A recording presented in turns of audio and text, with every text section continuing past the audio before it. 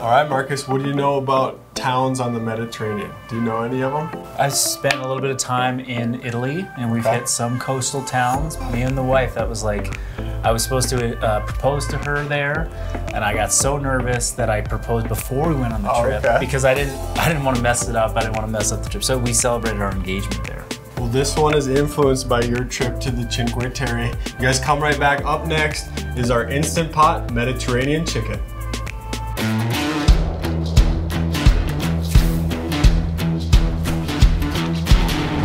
Get after it. Show me what these are some ingredients that we picked out, and yeah, I think they all kind of go really well together. I mean, these weren't like ingredients that I like had in my repertoire before meeting my wife, but she's like, this is totally inspired by her, and she loves these ingredients all together. And so, crazy thing is that like my daughter loves like olives and capers and like salty things. Like she can't get enough of it. So this works for us.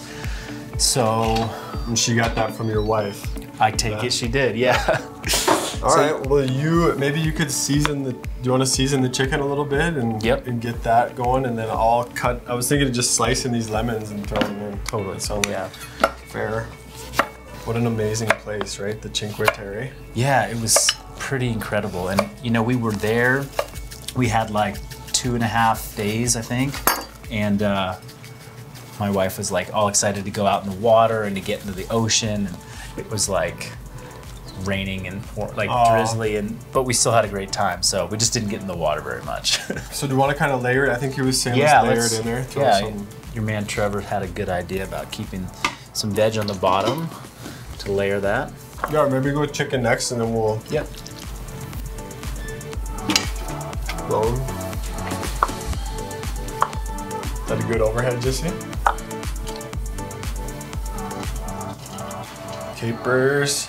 Lost a couple bay leaves. You got a couple bay leaves. There's a lot of controversy about the bay leaf here. Yeah, we were talking. This is another one that my wife definitely introduced to me. She's like, gotta put bay leaf in everything.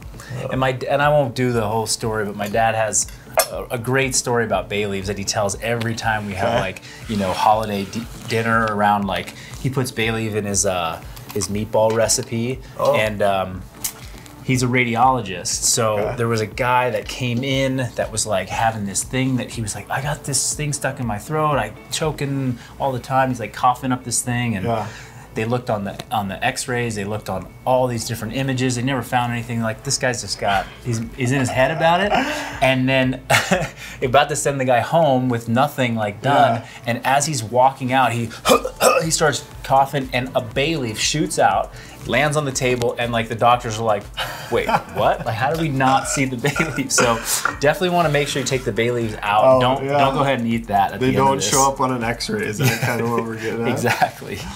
Oh, I love it.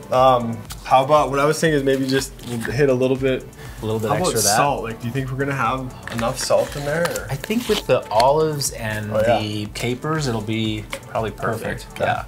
And then basil. We had this just sitting around. You don't have to do that, but we figured let's put a little bit in. Throw a little bit. It's a good overhead picture, if nothing else. Yeah. Okay. So lid on. We going 35 minutes again. Is that what we'll? Yeah. Let's do the same. Let's keep it simple. I don't like to make it too complicated on myself and the family when we're prepping for the week, so that'll work. Trying to figure out different programs for different, 35 and done. Yeah. All right. Cool. We're gonna let that cook, you guys, and we'll show you how it turns out. Let's do it, bud. Crack that open. Yep. And we'll see how does it look. It looks really good. Looks tender. This is our Mediterranean chicken. Yep. And we're gonna try to get it onto this platter without. It's a dangerous proposition, but we're gonna do it. We're going for it. Okay. Let's see what I can do here. I can feel it. I can feel it. And we nailed it. There's a wing. We lost a wing. We lost a wing. We lost a wing. We'll put that right there. Yep.